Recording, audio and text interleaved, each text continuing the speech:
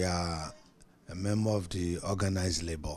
As such, whatever decision organized labor takes, we are bound to be part of it, or we are fully part of it. We've seen this Galamsey issue has been in existence for decades. It wasn't initially practiced the way it is today. Today, all our water bodies are being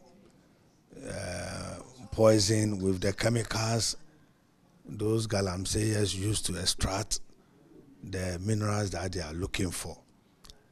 All the forest reserves, which is, of course, the forest, the trees, etc., will also prolong our livelihood, and all are also being destroyed. We are fighting to protect human lives.